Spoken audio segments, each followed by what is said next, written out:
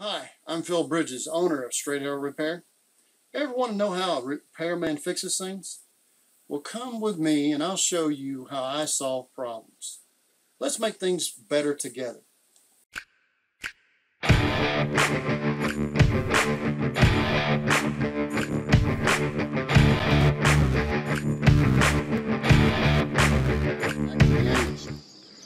Now we've made our mark on our valley, which it has that rib in the center to make it a valley.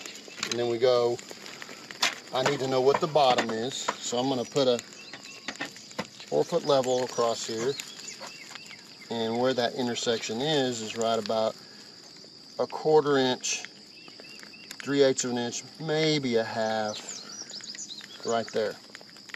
Okay, so then I can take a tape measure.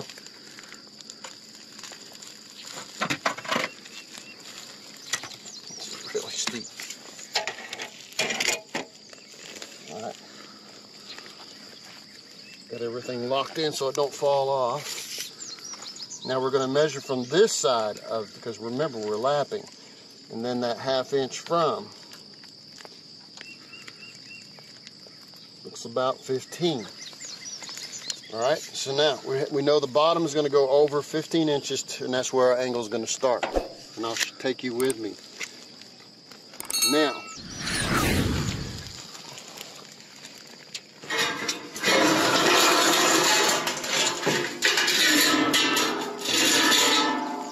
I usually have a small cutoff piece,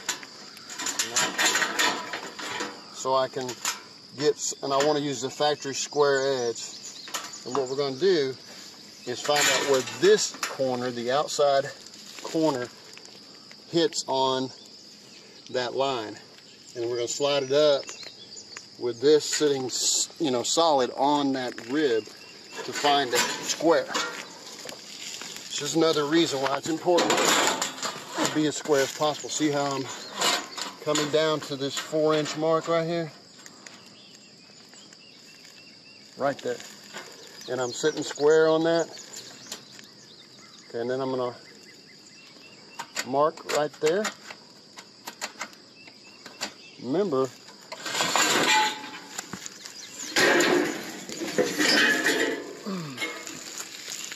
now from this bottom edge where we're going to lap to this mark is how much I got to go up on that side.